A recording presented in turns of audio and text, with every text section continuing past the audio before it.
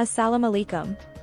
Kyiv, more than 10 Russian drones were downed during an overnight attack on Kyiv, Ukrainian officials said early on Wednesday. Groups of drones entered Kyiv simultaneously from several directions.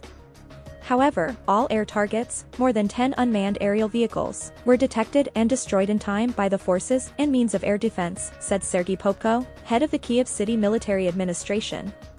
He said Russia had used a barrage of Iranian-made Shahid drones, with debris hitting several areas. Mayor Vitaly Klitschko said that no one was killed or wounded in the attack. The administration had earlier issued an alert for drone attacks and warned residents to stay in shelters.